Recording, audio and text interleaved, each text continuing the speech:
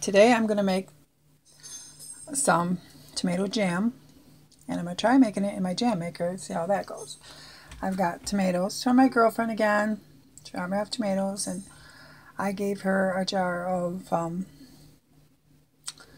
my strawberry jam, a jar of my applesauce, and a jar of my rhubarb candy jam.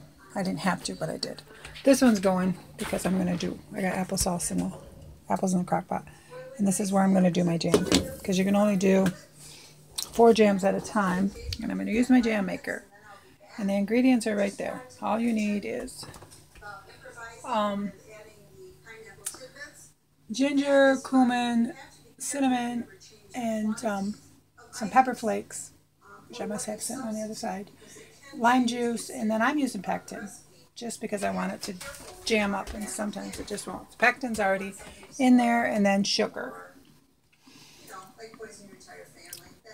So anyway, this is what I'm doing. This is what the recipe looks like, but you can't really see it on there. But yeah, there's my pepper flakes. I have so much going on. See? All that stuff over there. And then there's the pepper flakes right there. I'm not using very much. I don't like a lot of kick. Okay, I will be back. Okay, with the tomatoes, I cut them up and as small as I could, and then I'm smashing them. And then I want to make sure they're tiny, because you leave the peelings on. I'm cutting it so the peelings and everything are all cut up tiny. What doesn't smash very good, it's getting cut up with my scissors. So I'm going to make sure it's super smushed to work in the jammer right, because the jammer don't like chunk stuff. So, and this is going to be like, when you make this jam, some people call it cowboy jam, I guess, but cowboy tomato jam, but I'm just calling it tomato jam because I'm doing it in my ball jammer, and I'm cutting up all these little pieces to make sure it works. So, I'll show you again in a second. Okay, I have 3 tablespoons of the pectin in there, and I have 3 cups and 1/4 a cup of the crushed tomatoes. And now I'm going to put in my seasonings. I'm supposed to put in a teaspoon of each one of these, and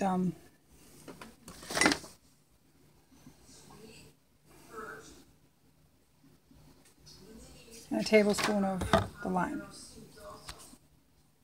Okay, I got all the seasoning in, and it's spinning in circles. After it beeps in like 4 minutes, so you know I got to break up that stuff. Always wants to stick. That pectin wants to stick around the edges. They don't tell you that in the book, but that does. So I always have to kind of like feel like I got to break it up to get it going better. So that's what I'm doing right now, just breaking it up. And when the beeper goes off in like 4 minutes, then I add sugar. And all the seasoning around in there. Pectin around.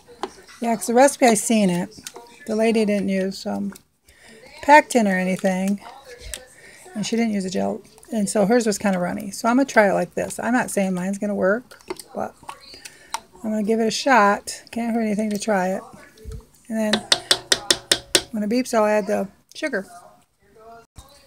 Okay, I just put all the sugar in now. I made sure it's all melted down, so it looks more liquidy right now. But it's got 17 minutes, and by that time this should be all thickened up and turned into jam. So we're going to find out if that works in here or not. Here's the test, right? Now it's all ready to go. See it going around and around and around. It's going around like that for 17 minutes.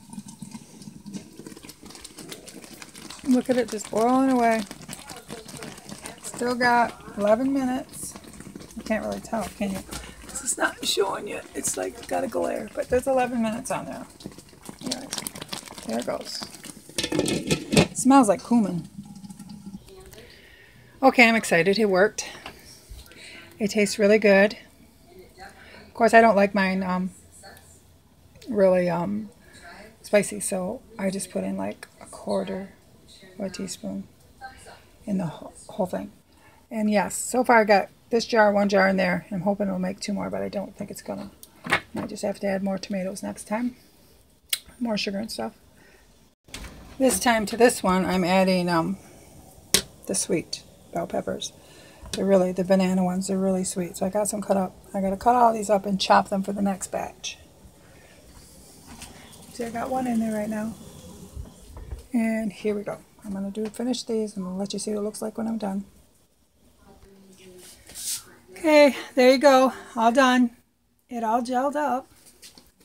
I guess I say you can try to see tomorrow, but see, look, it's like jelly. It was like jelly when I took it out. It was really super thick. So I got 3. It's really 4. That one just got a little bit more like an inch headway. But there it is. Tomato jam. At the same time, I'm working on my apples. See, I got apples. And then I have applesauce going right there. Just a boiling.